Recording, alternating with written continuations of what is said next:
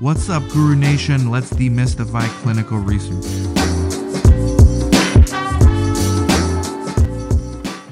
Guru Nation, thank you so much for watching. Make sure you like, subscribe, comment, share. Really means a lot to me. Look, we're going back to the basics with this stuff. Like, I've been trying to redo a lot of the older videos, and this is one on Investigator site files.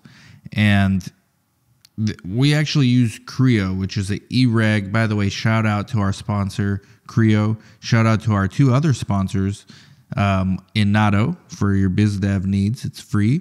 And Versatile for your organizational needs. It's free. But this video, Creo is really taking like forefront because I'm literally on Creo right now looking at my electronic Investigator site file. But whether your site uses paper or electronic, it doesn't even matter. Okay, what matters is these are the regulatory documents that are going to be at every research site in their investigative site file. This also means these are the same documents, minus a few, that are going to be in all trial master file systems at the CRO and sponsor level. So I'm just going to go through in order. I picked a study at random from Creo that we already, this is a real study that we were working on. We had a closeout visit recently. And I'm just going to show you go through and show you the Investigator site file, or the regulatory binder as they're often called.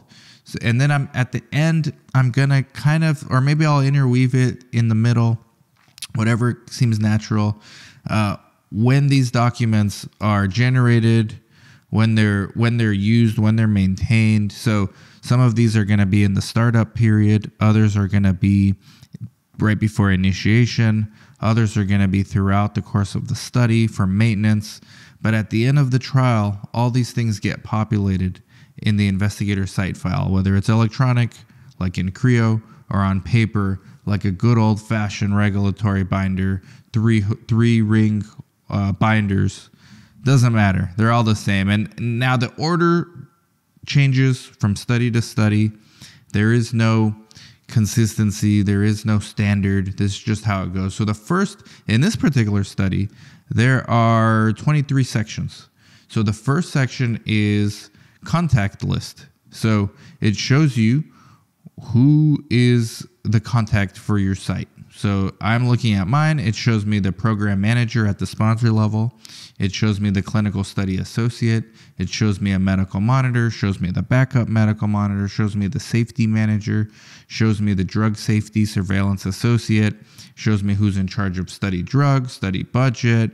At the CRO and sponsor level, all these people are at the sponsor and CRO level. It gives me as well all the CRAs, not just my CRA, all the CRAs working on the trial. And it gives me their emails, the state that they're located in, and their phone numbers. So I can contact whoever I want from the study. If I can't get a hold of someone, I could probably find their backup or a colleague or somebody in a similar role to them so that I can reach out to them. That's section 1.1. In section 1.2, it's the site contact list. So in this particular case, we have who are the users for the IRT, and then it lists all of our coordinators and whoever has access to the IRT, including the PI in this case. Another form is the shipping list. Who at the site is responsible for receiving shipments, whether it's lab kits or investigational product or study supplies. Then it's a master site contact list. Who at the site is doing what is their role. So here we have our PI, we have myself, I'm the lead study coordinator, we have our sub-I, we have another sub-I, we have a backup coordinator, a backup. We also have a pharmacist, a regulatory contact, a study nurse, contract and budget. Who is the contact person for all these functions, and what do they do, and who can get a hold of them? I presume the sponsors and CROs like to have this, and then you're not really supposed to throw anything away when you generate a form in research. So you put it in our case, we put it in our investigative site file, which is electronic in Creo. So that's easy. The next is the contracts and insurance. So this is the study contract. We do not keep it in here. You don't have to keep your contract and budget as a site in your investigator site file. What we have is a note to file stating where the contract and budget is kept. The reason we don't keep it in there is because anything that's in the investigator site file is open to an audit by a regulatory agency. So I've just been taught from day one, which was 2005 in this industry, don't put your contracts and budgets in there. You're just giving the FDA or whomever is going to audit you potentially another document to look at. You don't need to give them more things to look at. You want to give them less things to look at. Next, in section 3 for this study, again, remember the order doesn't matter, but the contents of what is in this investigator site file is applicable for most studies. In this study, section 3 is protocol and amendments. So obviously the protocol, super important, as well as all versions of the protocol. Then you have the protocol signature page. So for all versions of the protocol, you also have a protocol signature page. So they being the sponsor, need to ascertain that the PI understands that they are liable for the conduct of the study at their site and that they received the protocol, but it would be cumbersome to email 300 pages. Most protocols are between 150 to 300 pages. Every time there's an amendment and have the PI sign and then email this big document. So what they do is they have protocol signature pages for every version of the protocol. So that's filed as well. Then you have memos. In this case, memos is protocol clarification letter. In this example, we have from the sponsor a protocol clarification letter. We actually have 3 of them. This one says, hey, this is about the electronic patient reported outcome. It was unclear from the protocol maybe the specifics of how this should be measured. So we're making it clear here. From in week 14, you got to do this. At week 2, you got to do this. I'm not going to get into the study details, but sometimes protocols require protocol clarifications, and that's where those go. Investigator brochure is next. Remember, everything that's known about this drug, about the study drug, since they've been studying it, so from animal models to first in human to whatever phase you're currently on, all known information about the investigator brochure goes in the investigator brochure. So all known information that is known about the investigational product goes in the investigator's brochure. These are also ginormous pages. Here we have 4 different versions. And just like the protocol, it has a investigator brochure acknowledgement of receipt. In this case, they're called investigator brochure acceptance version. So these things can get pretty lengthy as well. In this particular case, the investigator brochure was 180 pages. So if you ever wanted to get deep into the science of your investigational product, have at it with the investigator brochure. It gets into everything from the introduction, the dosage forms, the routes, the storage and handling, which will tell you about the temperature excursions. It will tell you about non-clinical studies, in vitro, in vivo, human ex vivo studies. It's going to get into the toxicology, the effects in humans.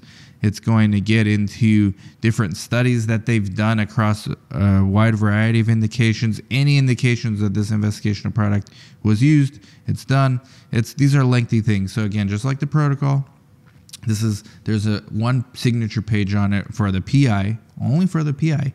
PI signs protocol signature page and the investigator brochure acknowledgement page. Those are the only 2 pages that only the PI signs. Right? And then you have all versions of it, just like you did with the protocol. And then you have all versions, the accompanying acceptance form, signature page, whatever it may be. Section 5 is IRB approved consent documents. So this is the informed consent. And again, all versions of it. So in this case, we have 1 version only, 1 in English and 1 in Spanish. So our site requested Spanish informed consents, and we were given it. And in this case, we only had 1 version of it, and they're both filed in there. And these are the IRB approved informed consent. Then you have, in this particular study, Section 6, IRB approvals and correspondence. So any IRB approval. So here we have the initial IRB submission for the site, which is done at startup. I'm going to do another video in length on study startup, maybe in the future. I've done some in the past, so go check it out. And at the end of this video, I'm going to give some context. I think the end would make the most sense. I'm going to give some context as to when these documents are generated and at which stage of the trial, whether it's startup, activation, maintenance, or closeout. So you've got all the IRB submissions. In this case, we've got the rating scales that are being used. We've got the electronic patient-reported outcome tools, like screenshots of everything that's been approved by the IRB. We have the IRB roster. We're using a central IRB, so their current roster. We have the IRB submission notification. We have another rating scale, We have a certificate of action for the subjects when they get trained on doing a certain diary, translation certificate for the Spanish questionnaires for the patients, because remember we asked for Spanish ICF, informed consent. Well, for the electronic patient-reported outcomes, it would make sense to have those in Spanish as well, and those also have to be IRB approved in Spanish, so translation certificate. IRB correspondence also goes there, so this is the initial review notice. I'll get into a little bit of that at the end, as well as all the study expiration dates, study renewals, important information about your e-submissions, etc. Just filing things, continuing review reports. Every year, the site has to renew their IRB application, so that the IRB has to approve the study site every year that the trial is ongoing until closeout. Section 4, still under the IRB section, we have all the flyers, all the recruitment material that the sponsor and CRO created that are IRB approved. They're in there as well. Section 7, 1572, arguably the most important form in all of research. And again, I lied when I said only the PI signs protocol signature page and investigator brochure signature page, and no other staff member. Also, only the PI and no other staff member signs the FDA 1572 form.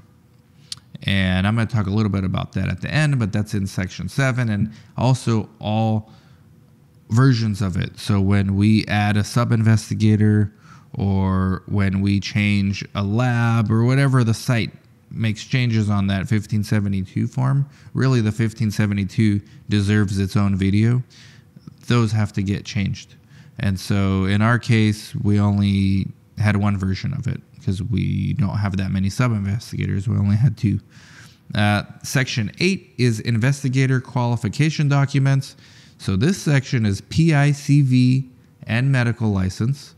And remember, those medical licenses expire sometimes every year, every 2 years. You got to put all of those in there.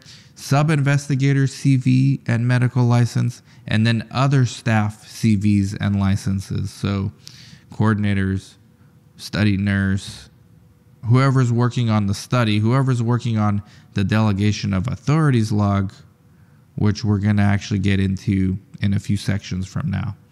Section 9 in this study is the financial disclosure forms.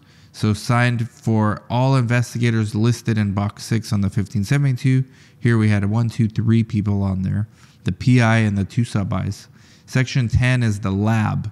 So anything to do with labs. In this study, we used the central lab, but that comes with a central lab manual. If the coordinator ever has issues or questions about how the labs need to be processed or shipped or prepared or drawn, or how to reorder more lab kits, it's all in the lab manual. We also have the central lab certificate. So just because you're using a central lab or a local lab, they still have to have their own certificates. You can pull those up or request them from the lab if it's a central lab or even a local lab and put them in there. Then we have some manuals for some specialty labs that this study had some specialty labs, so they had a separate manual for those. You'll see those sometimes with PK studies too. The next section was local lab certifications, and then local lab normal ranges. So what are the reference ranges? The normal reference ranges. This gets important as there's multiple sites on studies, obviously, and not all sites use a central lab. So for local labs, sometimes the reference ranges for a local lab at one site might be different than the reference ranges for another site using a central lab.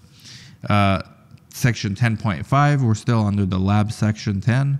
Section 10.5 is the local lab director CV or the central lab director CV. Section 11 in this case is the pharmacy manual. So in the pharmacy manual, we had the pharmacy manual. Now this is a little bit different than the investigator brochure. This is actually a pharmacy manual which has different information about the safety profile, the formulation, the study blinding, how to keep staff blinded and unblinded. This was a blinded study, so it has information about keeping staff blinded. Then we had a dose calculation, so this was also an infusion. So it's not just enough in the investigator brochure. This is the specifics about how to prepare the dose, how to monitor the temperature. They give you actual blank temperature logs, and then they give you a temperature excursion log should you ever have an excursion. Then in section 11.4, which we're still in the pharmacy section, which is also investigational product, we have the investigational product log. So anytime a subject is dosed, this is the master investigational product accountability log. But you also log these in at the individual subject levels, which will go into the subject source, which we're not talking about today. We're just talking about investigator site files and regulatory. Well, master investigational products go in regulatory usually, and then subject level investigational products go in the subject source. Also in this section is kits, how to reorder more investigational product, and then the last section in the investigational product section is the IP shipment receipts and note to files or anything like that. Section 12 is all about the IRT system. So IRT is the interactive response technology system. These are like the new IWRS that are out now, where they kind of try to integrate EDC and IP accountability and registering subjects. So it has the entire manual for how to use the IRT, and then it has a user log, so who's going to have access to the IRT, and then a data change form, which not every study has this, but this one did. And it's, hey, if let's say a subject or maybe a staff member made a data entry error in the IRT, you can't change those like you do in an EDC or in a source because it's a closed system. So you have to fill out this form. It's called a data change form or a DCF, where you could write your error and what it should be changed to. And you use these occasionally on things, like I said, unlike EDC and source, where you can make changes due to a data entry error, for example. In the IRT, you can't. So you have to request that the system be changed. Section 13 is training. So this is good clinical practice training for all study staff. And then any other study-related training, like in this case, very important, site training log. And we're going to get into that. I'm just going to breeze through the rest of these sections really quick. Section 14, the delegation of authorities log. In this case, it's called a delegation of responsibility log, same thing. This lists every staff member, including the PI, what they're going to be doing as delegated by the PI and only the PI, and then the PI initials and dates next to every single staff member that he or she delegates this person to do this. Now, when it gets into monitoring, we talked about monitoring before. Go watch some of the other videos. There's a lot of things that trigger the DOA log versus the training logs and new staff members, and this is where monitoring gets complex, but I'm trying to keep this simple just to focus on what are these documents. Section 15 is the screening and enrollment log. So anytime you screen a patient, anytime you randomize a patient, you put them on this log. Section 16 is the protocol deviation log. Anytime there is a deviation in the study, you put it in this log. And then there's an IRB. There's a special form for this study for IRB to report patient safety protocol deviations to the IRB. Speaking of safety, section 17 is serious adverse events. So you have the SAE forms, the templates, the SAE log is in here. You also have SAE reports if your site had any. Section 17.3, which is still under SAEs, is for pregnancy reporting. Section 18, IND, so investigational new drug. These are the IND safety reports. So these are SUSARs, basically. So anytime there is a SAE, let's go through what SUSAR means really quick. Suspected, unexpected, serious adverse reaction. Anytime there is an SAE at any site in the study using this same investigational product that is suspected to be related to that IP, and unexpected, meaning it's new information that was not in the investigator brochure that I mentioned earlier, that meets SUSAR criteria. So not all SAEs are SUSARs, but all SUSARs are SAEs. These forms go out to all the sites participating in the study, and they let them know, hey, at this site, they experienced the SUSAR, so just be on the lookout in case you see something similar at your site. Section 19 is the clinical site monitoring visits. So you got monitoring visit logs that the monitor needs to fill out every time they come in and initial. All the confirmation letters for all the monitoring visits, including the site selection visit, the site initiation visit, the interim monitoring visit, and the closeout visit. You've got the confirmation letters and the follow-up letters for all those respective monitoring visits. You also have a section where you could file any other monitoring correspondence. Then you have section 20. In this case, it's sponsor correspondence. So in this case, all the newsletters they send. Sometimes sponsors send monthly newsletters, sometimes quarterly. And then in another section here, it's other sponsor correspondence. So whenever the site is interacting with the sponsor through written communication, it gets documented in this section. Then you have, in this study, they were nice enough to provide us source templates, which was really nice. So in this section, they don't usually do that. In this section, we actually had the source templates for this study that the sponsor made for us. So we filed them here. And then we converted them to Creo. We converted them to electronic source, but it was nice to have the templates there. Section 22 is the CRF, so case report forms. So again, everything's digital now. So case report forms are EDC, electronic data capture. That's all a EDC is an electronic CRF, an electronic case report form. So those acronyms are interchangeable. CRF, EDC, eCRF. Those are all interchangeable. We have the EDC manual. We have the eCRF completion guidelines. And then we have screenshots of the blank eCRFs. Usually they send you those so you can create your own source. But they don't always do that. And then finally, section 23, the last section is miscellaneous. So we have what we've been using miscellaneous for is anything that doesn't fit nicely in one of these other aforementioned sections.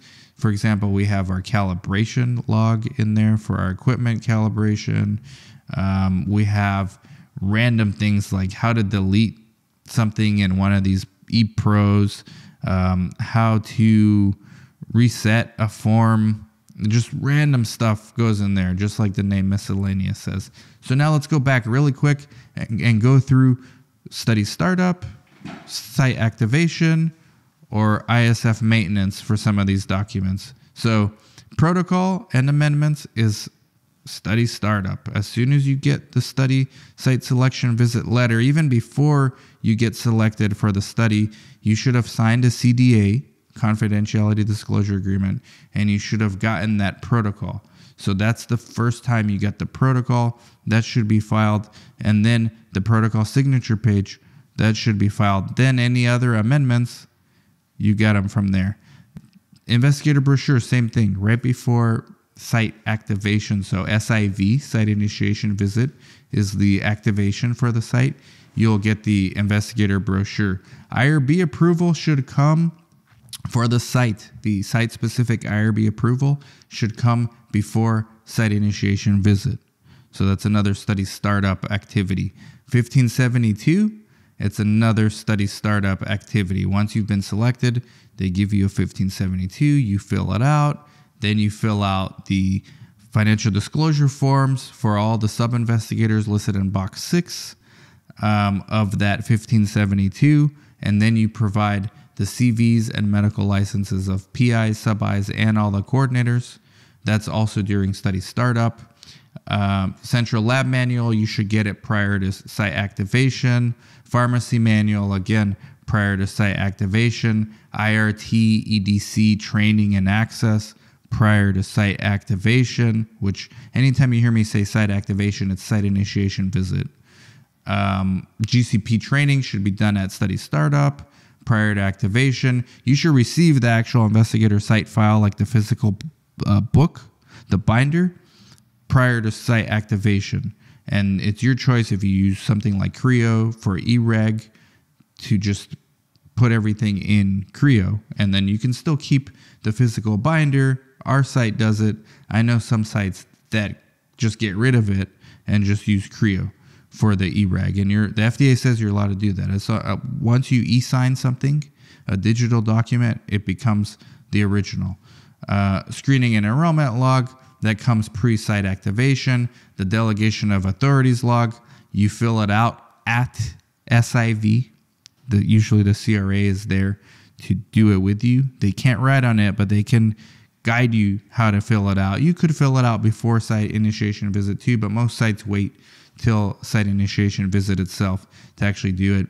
Then screening and enrollment log comes after site activation. You'll have the actual templates for all this stuff, but there's no need to fill it out until you start screening someone. Same thing with protocol deviation. You'll have the log in your ISF, investigator site file, but there's no need to fill it out until you actually have a deviation. Same thing with SAEs. You'll have the logs, you'll have the forms, no need to do anything with it until you have a SAE. Those are obviously after site activation.